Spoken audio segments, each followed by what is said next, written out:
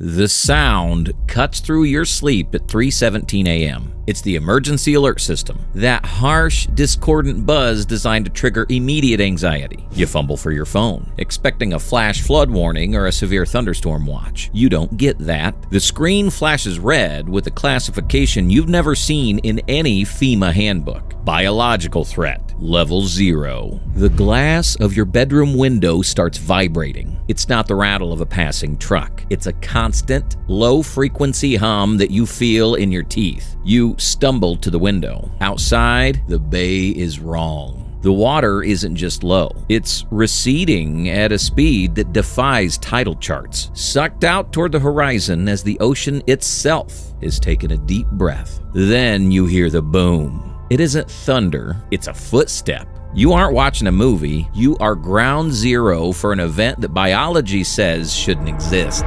The displacement event. Let's break down the physics of what happens when a 99,000-ton organism makes landfall. In the movies, the monster rises from the depths and the water cascades off its scales like a majestic waterfall. The reality is much uglier. It's called fluid displacement. When an object with the mass of an aircraft carrier and the volume of a skyscraper enters a shallow bay, that water has to go somewhere. Archimedes' principle dictates that the water is pushed forward in a hydraulic surge before the creature even breaches the surface. You grab your go bag, heart hammering against your ribs, but before you reach the door, the streetlights outside explode. They don't flicker, they pop in unison. The surge has forced millions of gallons of seawater into the city's drainage outflows. The pressure shoots manhole covers 50 feet into the air like cast iron frisbees. The water floods the subway tunnels instantly, shorting out the high voltage third rails. The ground isn't just shaking,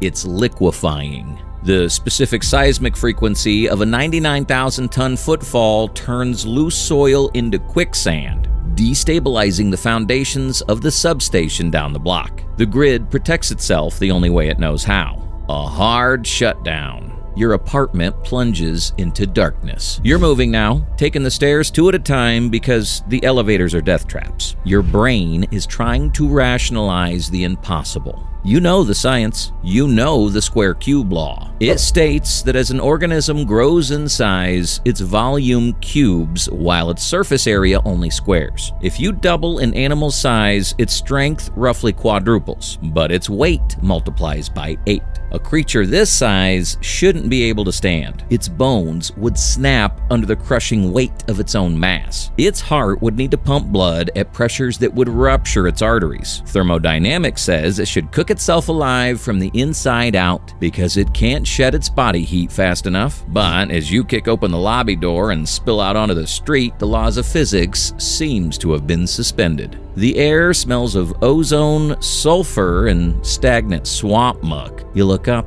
past the panicked commuters freezing in the middle of the intersection, past the flickering billboards. You see the dorsal plates. They cut the skyline like jagged shards of charcoal, glowing with a faint, sickly blue luminescence. You try to gauge the scale. The creature stands 120 meters tall, taller than a Statue of Liberty, dwarfing the office buildings around it. Seeing something that large, moving with biological fluidity, triggers a primal lizard brain vertigo. It's not just fear. It's a complete rejection of your reality. Evolution did not prepare your brain to process a predator the size of a mountain range. The creature stops. It hasn't seen you. You are less than an ant to it, but it prepares to announce its arrival. The air pressure around you drops suddenly, painfully popping your eardrums. The water was the warning. The displacement was the shove. But the atmospheric compression building in the creature's throat right now, that is the weapon.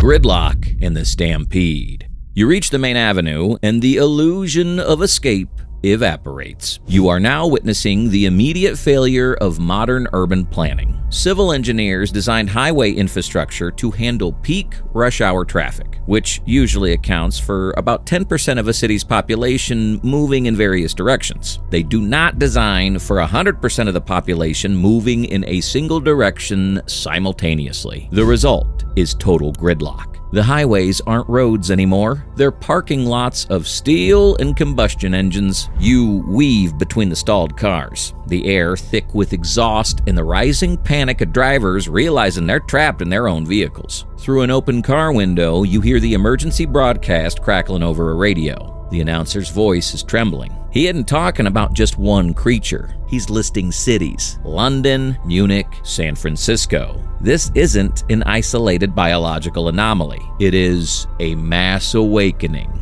The Titan variable has just entered the equation. You aren't dealing with a single animal invading a territory. You are dealing with a global ecosystem reset. The realization hits the crowd like a physical blow. There is nowhere to run because the safe zones are gone. You abandon the idea of a vehicle. You run. This is where the psychology of the herd takes over. In a high-stress environment, individual decision-making shuts down, replaced by a collective hive mind driven by contagion. You run because the person next to you's running. If they scream, your amygdala interprets that as an immediate threat, flooding your system with cortisol before you even see what they're screaming at. You try to check your phone for a map, for a message from family, for anything. It's a brick. The screen shows network busy or simply SOS. It's not that the towers are down yet, it's that the bandwidth is saturated. Cellular networks use a system called access class barring during emergencies to prioritize first responders. But when 2 million people try to live stream their own deaths or call their mothers simultaneously, the switches physically cannot route the packets. The digital infrastructure collapses just as fast as the traffic grid. Emergency services are non-existent. You pass an ambulance trapped in the gridlock, its lights spinning uselessly. The paramedics are gone. They joined the stampede. Then, the atmospheric compression you felt earlier releases. The creature roars. This isn't a movie sound effect mixed for a comfortable theater experience. This is a biological acoustic weapon. The sound pressure levels hits 174 decibels. For context, a jet engine taken off is 140 decibels. The threshold for immediate, permanent hearing loss is around 160. At 174 decibels, sound stops being just noise and becomes a physical shockwave. The air molecules are compressed so tightly they form a solid wall of force. Your hands fly to your ears, but it doesn't matter. Your eardrums rupture instantly. A sharp,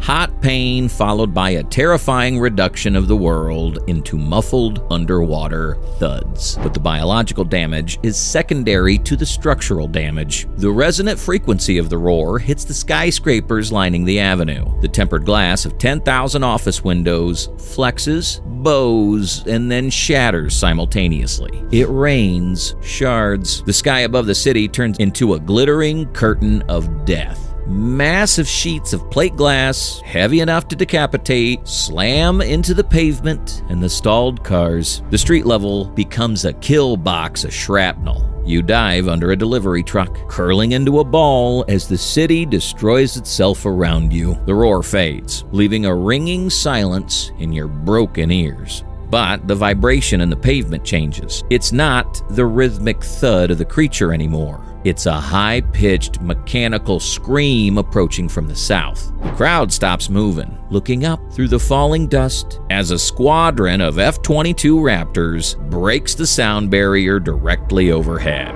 Collateral damage. The missiles strike. In a summer blockbuster, this is the moment the music swells, the smoke clears, and the beast roars in pain. In physics, however, this is simply a math error. The F-22s unleash a payload of AIM-9 Sidewinders and 20mm Vulcan cannon fire, but they're trying to pierce a biological composite that evolution, or whatever nightmare science created this, designed to withstand pressures at the bottom of the Mariana Trench. Godzilla's hide isn't just skin.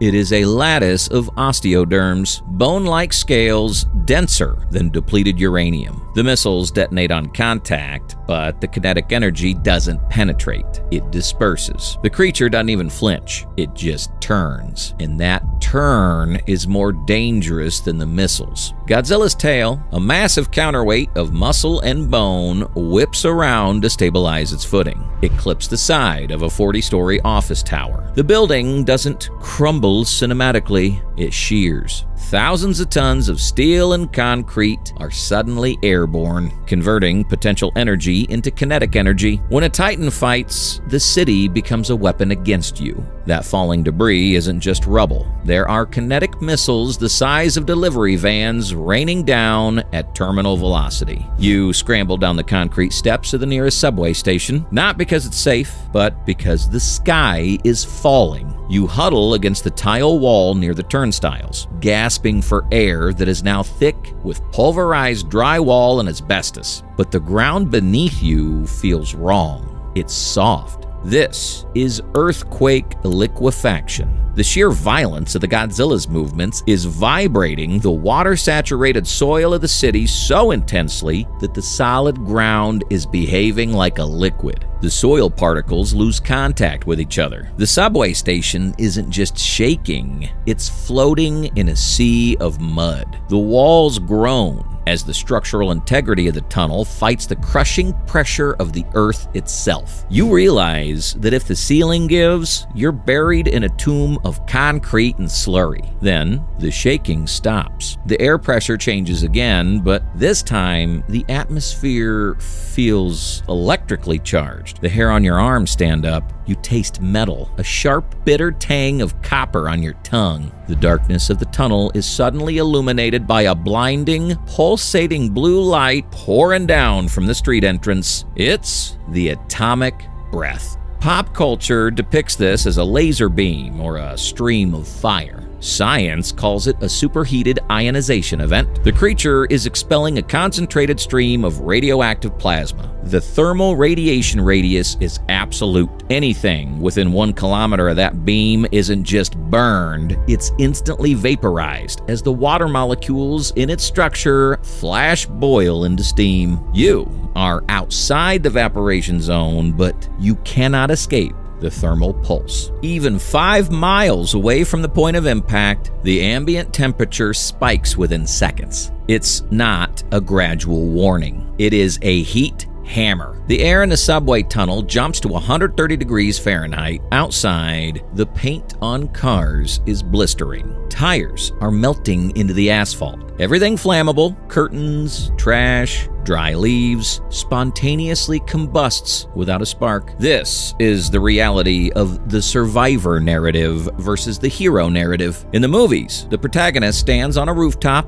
watching the Titans clash, wind blowing through their hair. In reality, you are curled into a fetal ball in a dark, sweltering hole, pressing your hands over your bleeding ears, praying you don't boil alive. You don't watch the fight. You survive the shock waves. And then, as quickly as it started, the chaos ends. The ground stops liquefying. The heat lingers, suffocating and heavy, but the rhythmic thud of the footsteps fades into the distance. The mechanical scream of the jets is gone. The roar is gone. The sound of battle are replaced by something far worse. A heavy, suffocating silence. The invisible fallout.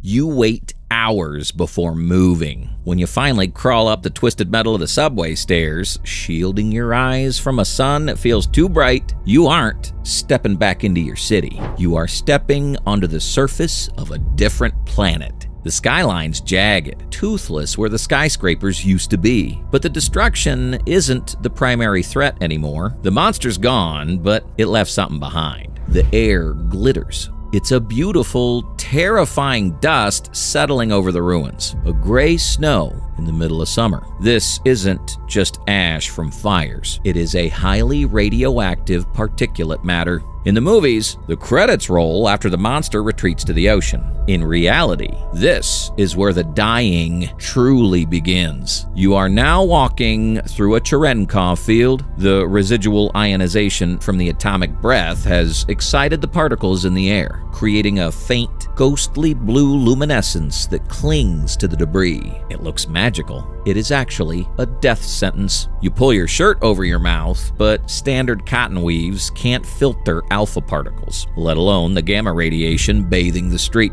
You are already accumulating a dosage that will lead to acute radiation syndrome, ARS. The symptoms won't start for a few hours. Nausea first, then the headaches, then the cellular breakdown. But the DNA damage is already done. The isotope half-lives means this city won't be habitable for 10,000 years. You look up at the clouds, they are darkening, swirling with unnatural speed. This is the Godzilla trace. The immense thermal energy released during the battle has punched a hole in the local atmosphere, disrupting the troposphere and creating a localized supercell. The radioactive isotopes lofted into the stratosphere are condensing. It's about to rain, and this rain won't wash the city clean. It'll coat everything. The soil, the reservoirs, the crops, in a layer of strontium-90 and cesium-137.